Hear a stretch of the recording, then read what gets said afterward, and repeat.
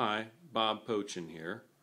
My loving wife asked me nicely it's time to move the goodies off the kitchen counter, so that's where we're at.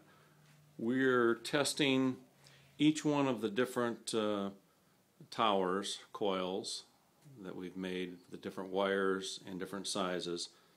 This particular one is an inch, it's 1.875 OD, 20 inches winding length, and it has about 7.5 ohms with 0.0105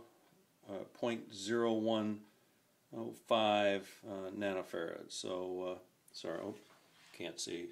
And it fluctuates a little bit, obviously, as I get closer. I'll get the rest of them here shortly. This one is, oh, and by the way, the wire gauge on the last one was 22 gauge. This one is also 22 gauge, 3.5 inch OD, 20 inch long coil winding, and it has an ohms of about 12.3, and the capacitance with me not around it is normally from about 0.010 nanofarads to 0.020. Stabilizes out very rarely. I have to figure out what's going on there. Hopefully somebody will be able to let me know.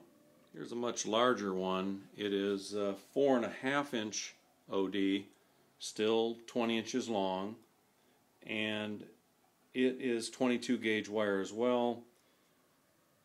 It's at 15.7 ohms, and the capacitance meter I'm going to discount completely, so there it is until I figure out what's going on. This one is a 3.5 inch OD, still 20 inch long winding, but with 26 gauge wire winding. It has an ohms of 43.3. Once again, that discounted capacitance meter. This one is a 3.5 inch OD, 30 gauge wire, still the same 20 inch long winding. This one has 158.5 ohms, and then there's your capacitance, but please discount it. I will be taking and testing all of these. That's the last one for the day, to determine exactly what kind of capacities they have. Okay, we're using Slayer's circuit that he posted on the forum and on YouTube. I'm going through the transistors real quick, but as you can see, his little on. I'm only using 147 milliamps. It does start out at about 60, but the reason for this video is here's the very untuned coil. It's using 22 gauge. I put one of the other 22 gauge coils over here right next to it and tried to come up with this little, hopefully you can see it without, let's see.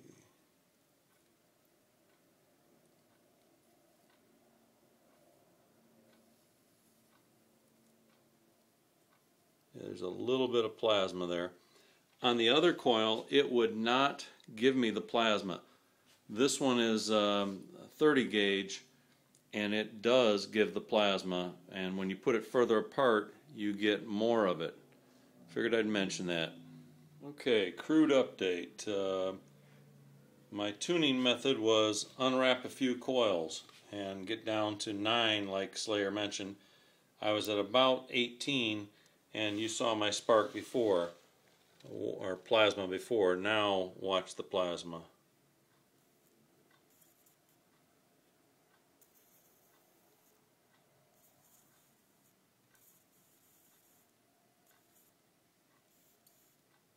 And by the way, that burns a lot on the skin. New update. We had 22 gauge. We now have 26 gauge wire, same core size. We're 245 milliamps, It actually takes our phone, which is about a meter away, and wipes it. More importantly, the plasma is phenomenally longer. I don't know if you can see that. I'm a good 3/4 of an inch out.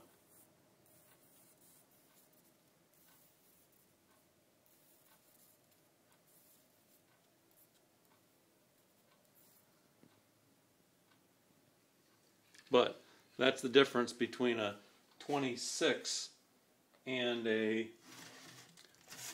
22. I am about 12 to 18 inches away, and I am lighting that neon bulb on the very top of there. Quite a field. We've just swapped the towers out again. The one with the secondary coil now is at 30 gauge, and the other one, the 26, is now as your second one over here. And this one, the force is literally sucking the wire to my hand. I don't know if you can see that. Try and go into the, but just by literally having my hand anywhere near an ow, and it burns badly. As you can see, it tries to, ouch, suck to my hand. So we've got, and it's pulling about 329 milliamps at only 10 volts, about 10.6 volts. So that's pretty impressive. And I mean, I'm just lighting up the Christmas tree here without even working on it, and they're extremely bright. This looks like this is going to be the one for a little bit of electrolysis. Don't know if you can see this, the corona. It's pretty heavy on the clip. That clip is just going into the bucket here with simple reverse osmosis water. And the bucket is isolated. That's all that's in there. You can actually start to see the arc now. I actually have to keep the iPhone far away from this because otherwise it tends to mess it up from the plasma stream. But you can see the plasma off the end of the wire with the reflection. It's got a pretty good stream coming out of there in between the two plates.